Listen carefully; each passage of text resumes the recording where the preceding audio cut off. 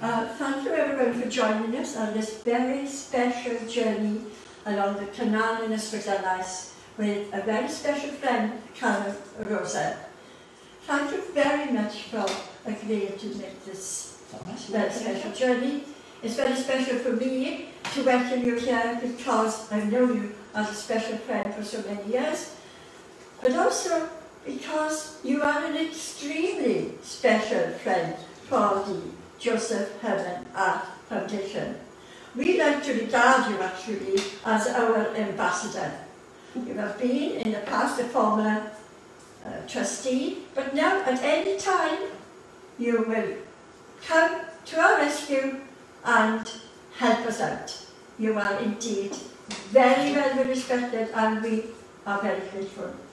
As I hope some people know, you were born and brought up in Ystradgynlais, although I know you've had a very exciting life and lived all over the world.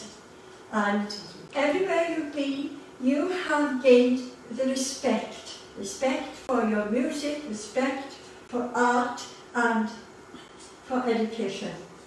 You are very much appreciated by us, and I am really looking forward to making this journey, as I am an Ystradgynlais person, and I also remember the very exciting journeys, and you should reveal all that we have made on the canal.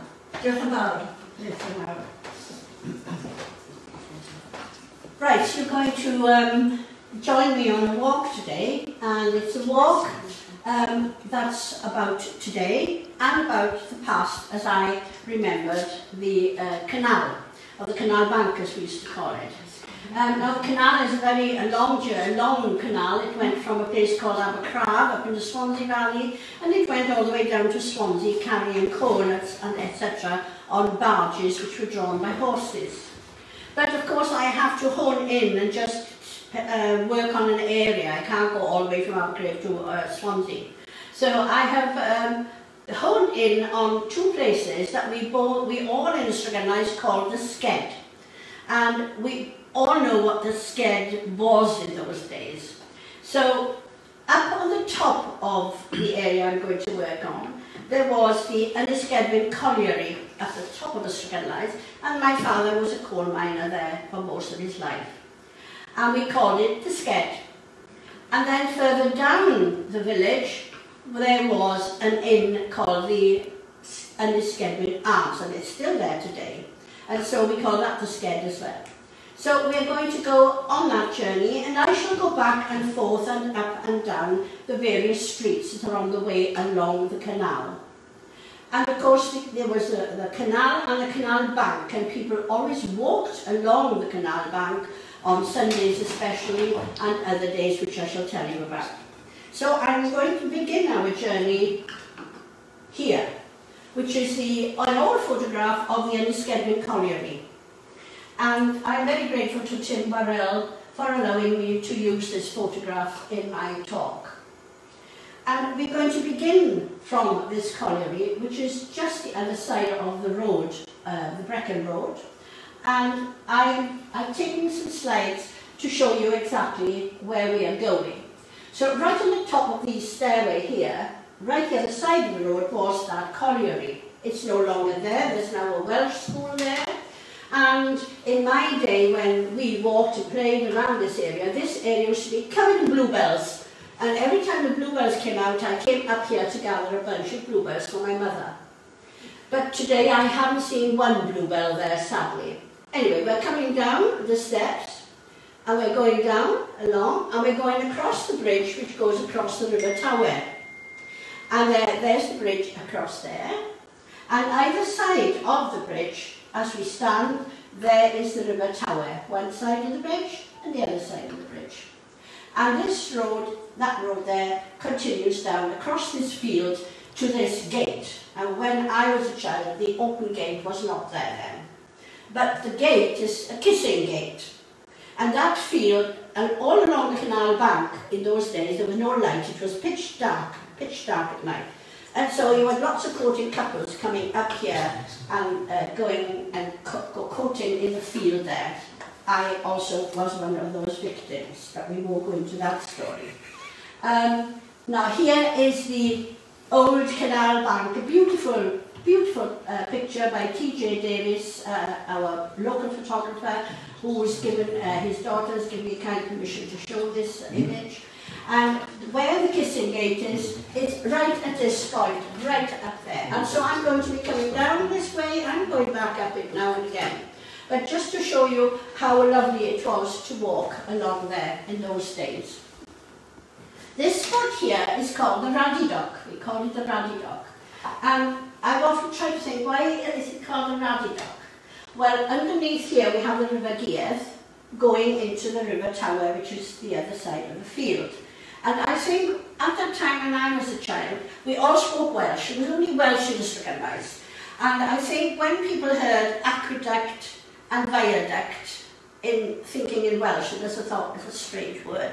And when you think of the word and play around with it, you'll realise that aqueduct, viaduct, Ruddy Dock, I think that's where the word has come from. I mean, if someone can correct me there, I'd be very glad to know. But this picture then is a lovely image of that time. And and let me go back a moment, because I want you to remember this particular house, this one here. Because in those days, there was a long garden as well. And the man who lived there, I'll tell you about him in a moment, but I just want you to see the level of the canal bank and the level of his garden. And now you see it today. So his house is still there it is as it looks today. But if you see, this is the old road and this is the new road. So this one was much lower, but now they've risen it for various reasons, I suppose. And the man who lived in that house was called Jack the Ark. Why Jack the Ark, I have no idea. He was a great character. And outside his house, against his hedge, there was a big gate, and it was a toll gate at one time when the canal was in force, when the barges went up and down. So I move along. This is my mother and father in that same spot again, without the snow, looking across, either standing near the Ruddy Dock and looking up. And you can see people further at the back there walking, because it was a favourite walk of people on Sunday afternoons especially. And I many times remember going with my parents up there, all the way up to Caryl, where there was a nice pub called the Castle.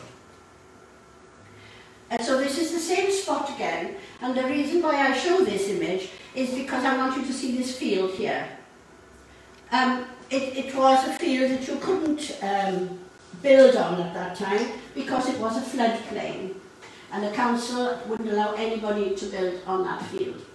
And it was called Sammy's field, and we as children sometimes could play in and play football and things like that, because they used to have rugby posts there at one time as well, so we could play in there, and imagine we were playing rugby. This photograph is taken by a famous, well-known London photographer who worked for the Observer called Michael Pito. And he wanted to take rural scenes, and he was a friend of Josef Herman's. And Josef Herman said, go and speak to Di and Nancy Roberts, my parents, and they'll be able to help you. So this is Michael Pito's photograph.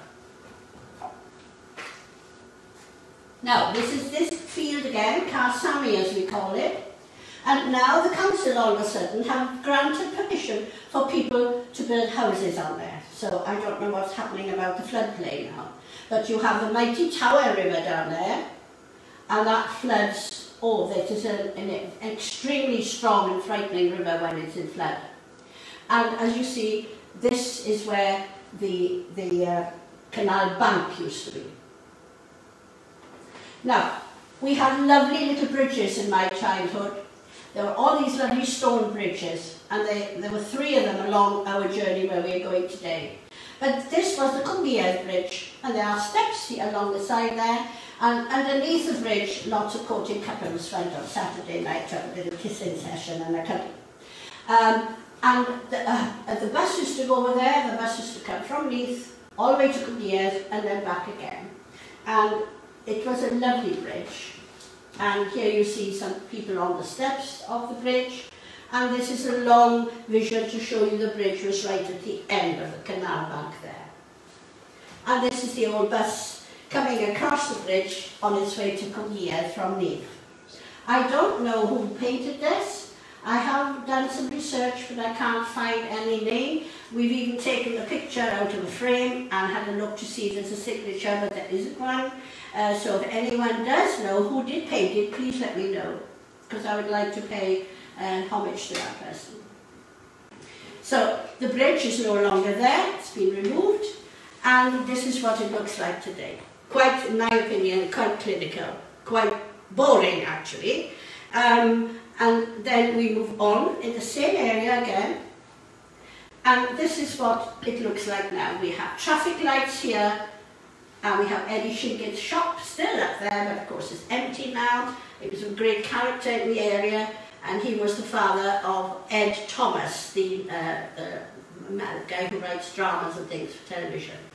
So this is where the canal was, and now I find that quite boring and ugly, but then that's my opinion, and I'm sure other people felt the same way when the bridge went. It took part of our lovely community away, the homeliness of the place. Now it's cold. So we're going back again now on the canal bank, and here is, this is my mother and my father, and this down here is the first wife of Josef Herman, called Caryl. Caryl MacLeod. She was from the Isle of Skye in Scotland. She was an heiress, and I particularly have taken this part of this photograph. This was by Michael Pito again, by the way. And these cottages here, there's a row of cottages here. One is slightly back from the other one, like this.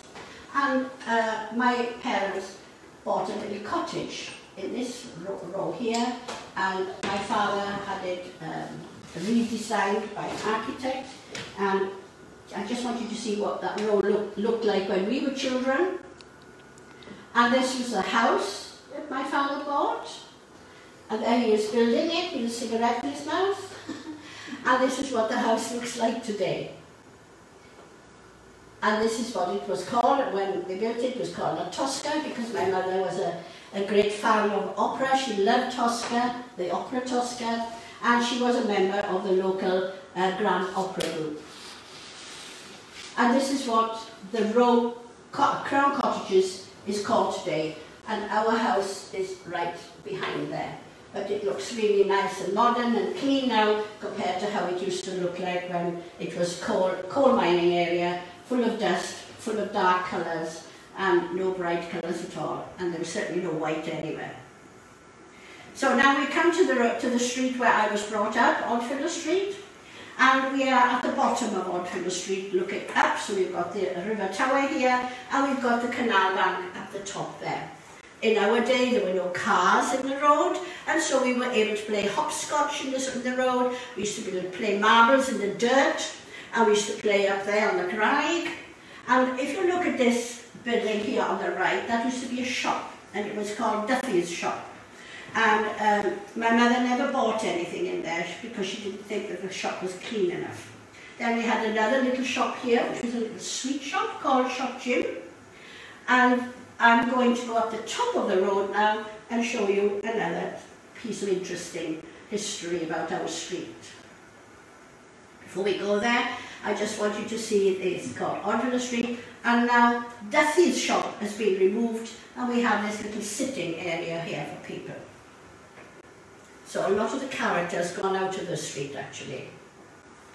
Now we're on the top of the street, and I'd like you to try to remember this corner and that corner there, because in this corner there used to be a little lean-to type of shop, and the man who owned it was called Billy Yeast, because in the little shop he only sold yeast, because people made their own bread in those days. And on the other side of the street was that little building there. Well, that little building wasn't there, but there was a little haberdashery shop there, and they sold the most exquisite buttons and things like that there. And when they were closing down, I begged my mother, I was only a little girl, I begged my mother to go and buy all the buttons in the shop, and she did go buy quite a lot for me.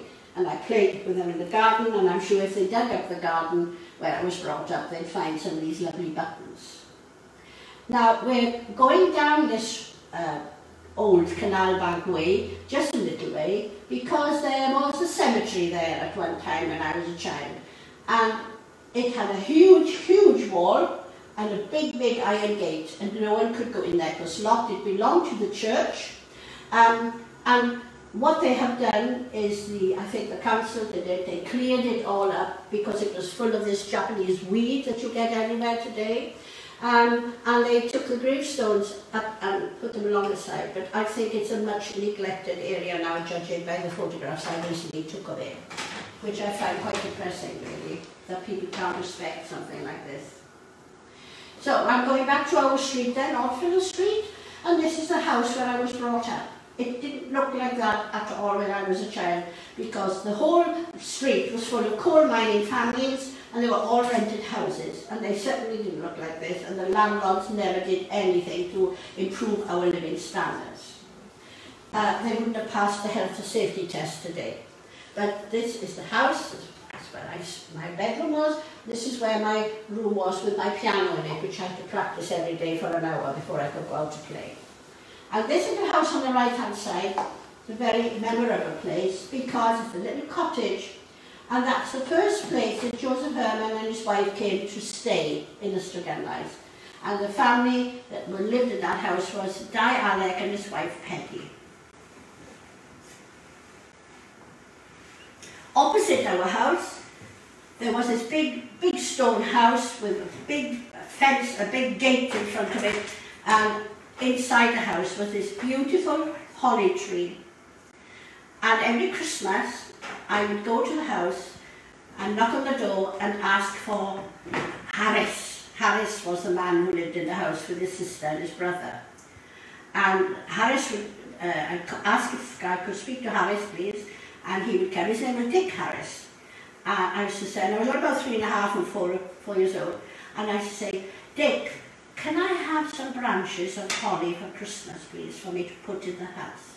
And he'd say, yes. How many do you want? I'd say about 3 or 4 branches. And so he would cut them, and I'd have a nice little bunch to come home, take across the road, and decorate the house with the holly. So when I was there 3 weeks ago taking photographs, I was delighted to see that the holly tree is still there. I was actually thrilled to bits. So we're back on our road again, our street, Orfila Street. It's quite an emotional thing for me to look at the moment, because in this spot here is where I met my husband, and he was from Germany, and a group of students had come from Germany to make friends with a youth club group in Ystradgynlais. And at the bottom of Ystradgynlais is the river Tower. We always played down here, we swam in here always during holidays in the summer, and we used to dive and jump into this pool. And when we were children, there were no trees like this. Trees didn't have a chance to grow anyway because we were all so lively there. And there was a big stone bank which the river threw up, especially in flood times. So this is quite alien to me now to see all these trees and bushes and things growing everywhere. They weren't there. All right, the Japanese weed was there, yes, because we used them as pea shooters. So we're going along the river now, and we're going down towards that building on the right there that looks rather a yellowy colour. And here we're continuing down this road, Ystradgynlais Road, and there's the Vartek mountain at the background. I was born right at the foot of that mountain down in Ystradgynlais. And the reason why I take this shot is because we are looking at a chapel and a pub, which is typical in Wales. And the pub is no longer there as a pub because it's now called the Butcher's Cottage. It was the Butcher's Arms when I was a child. And when I got married, on the night of our marriage, we all went, a group of us, down the pub. We had a good old sing-song, a couple of pints, and we were all as happy as Larry. But today it's called the Butcher's Cottage, and that's in Pelican Street. As we go along, we see this new bridge. Now we used to have a lovely little humpback bridge here called the Teddy Bear Bridge.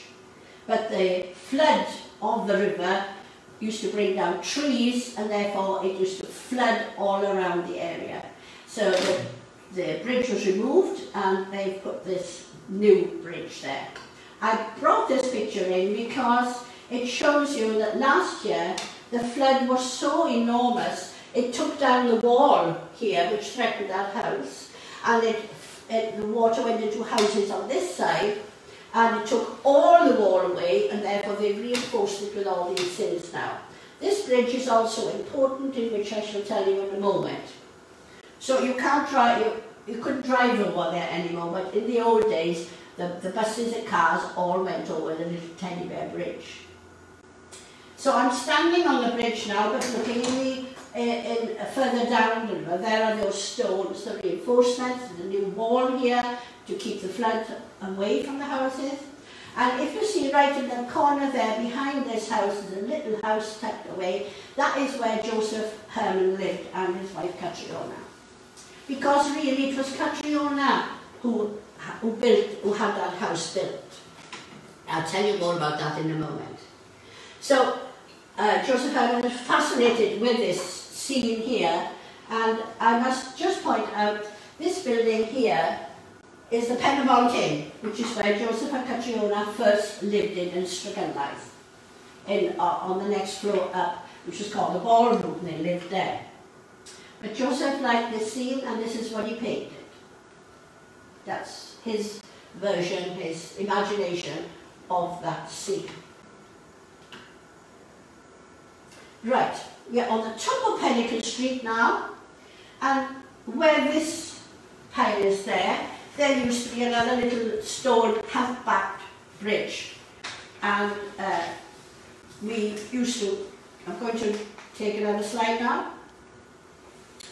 This is what it looks like today, but when we were children, the bridge was here, there was a big lock there, and we used to cross the bridge, go through that gap there, and go up into those woods which we call a patch, and we played there all day till 4 o'clock when we all needed something to eat, and then we went home again.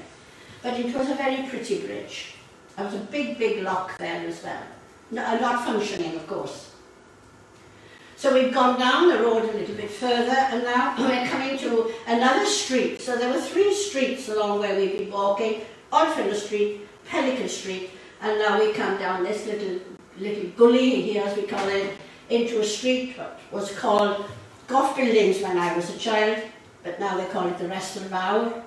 And we're going to go down here, and we come into what I call Gough Buildings.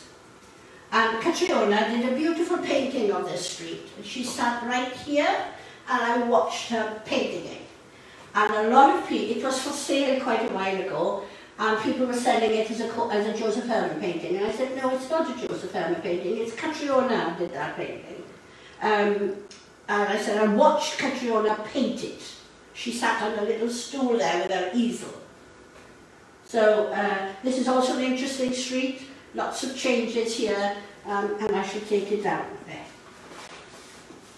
So this is my parents again. These are my parents again on the canal bank. But right down here, Caryl was standing. That's why they're looking and smiling at her. But I've blown Caryl's photograph up for you to see what a lovely lady she was. She was very pretty, very attractive. She only had 1 lung, but she could move furniture like a bulldozer. Which horrified my mother often. So we're going down the street, and Caryl bought an old pop factory in Gough Buildings, and she had an architect design a new house for them, because Caryl was an heiress and she had the money. Josef didn't have much money, but Caryl had the money to have this house built. And that is the plan, and I'm grateful to Betty Ray Watkins for allowing me to use this sketch, or plan I should say, the architect plan of the house. So that part of the house faces the garden. This part of the house is where you come in off the street to go into the house. There, in this little patch here, is a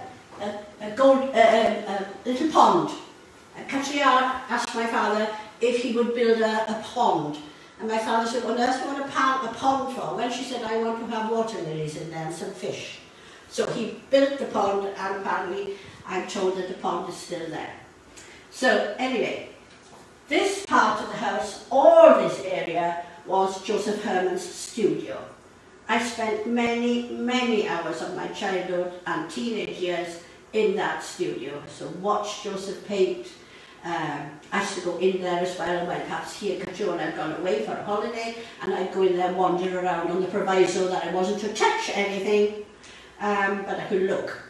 I loved the smell of the oil and the linseed oil and the turpentine, and oh, it was just lovely to see everything, which I think had a tremendous impact on me and an influence on my life in the world of art. Anyway, opposite here is that little house now, but in those days there was a miners' pub there, the miners' pub, which was called.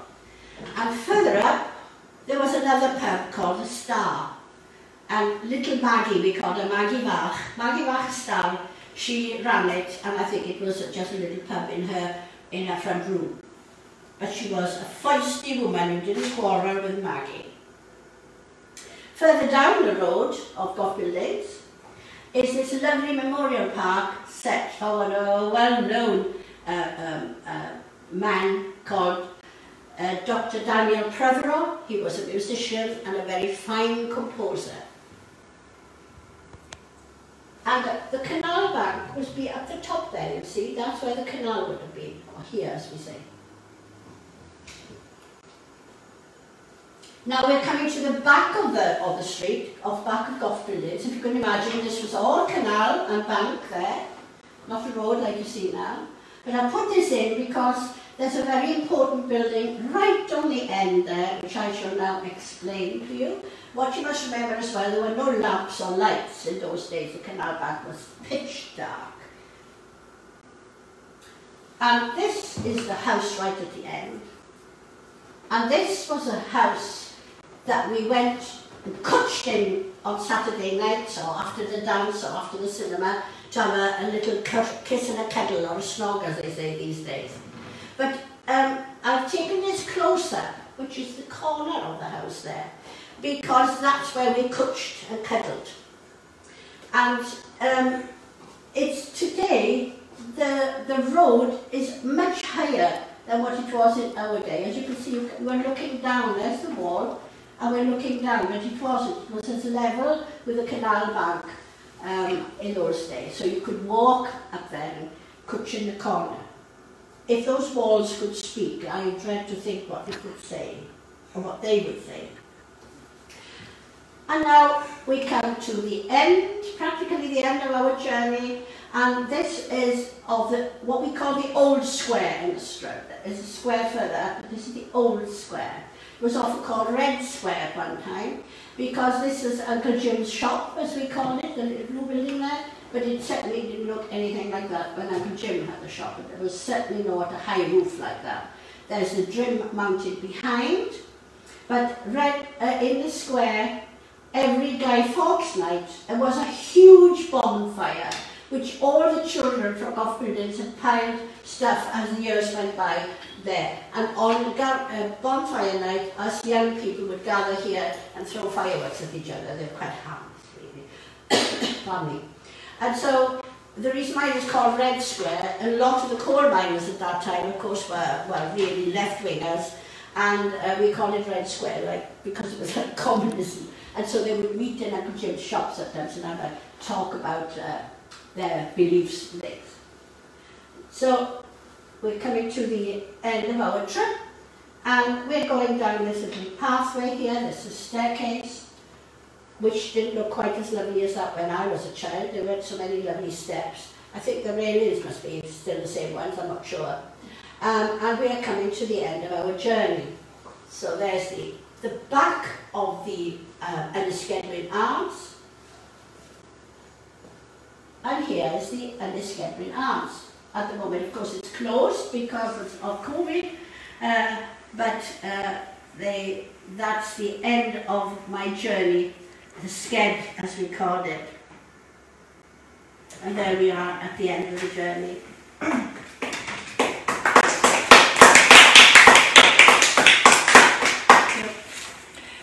Dear, thank you for such a warm talk, for such warmth and for such respect for our heritage. Caryl. Yes. Diolch yn fawr. Pleasure. I must confess that I was a little emotional.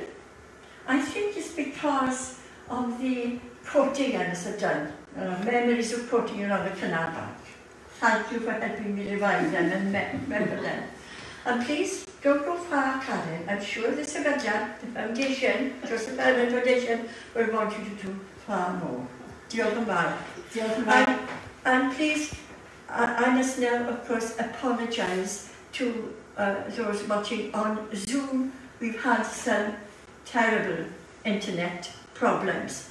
But the full talk is available on Facebook and will soon be available on our YouTube channel.